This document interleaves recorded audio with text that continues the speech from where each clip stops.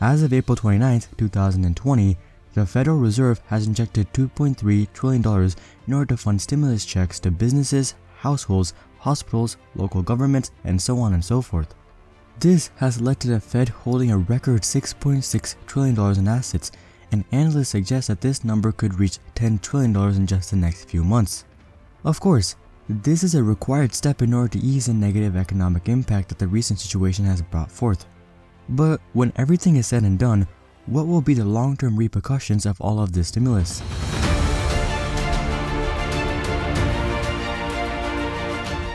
Well, starting off, to answer that question, we have to first take a look at where this money is even coming from.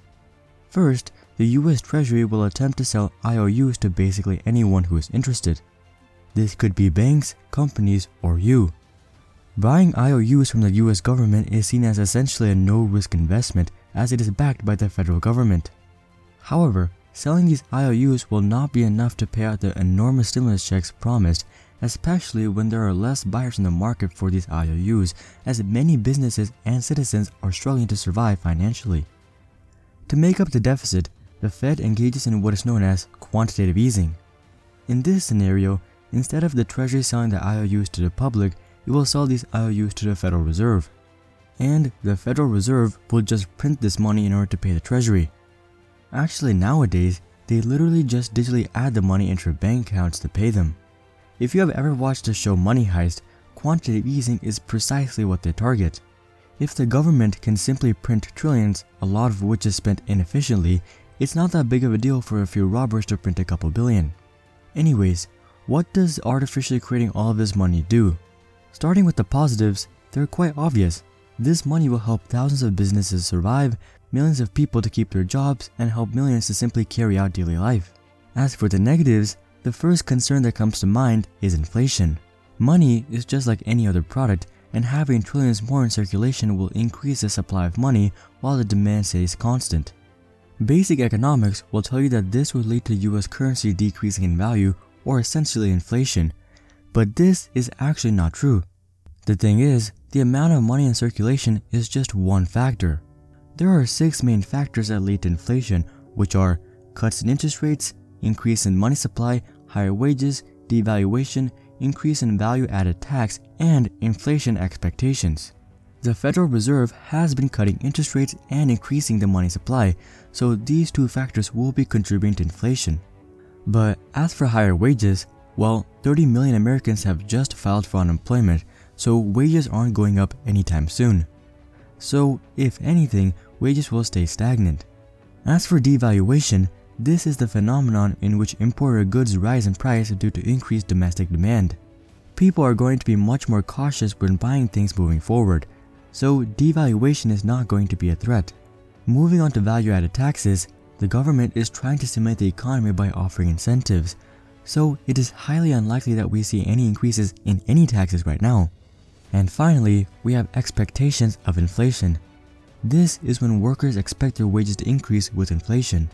But many people who currently have a job are simply happy to have a job, and there are millions unemployed, so I doubt most people are expecting their wages to be increasing. Considering all of this, only 2 factors are supporting inflation while 4 factors are opposing it. Furthermore, cut in interest rates and increased money supply are some of the less influential factors. On top of this, the value of a currency is also dependent on the foreign exchange market.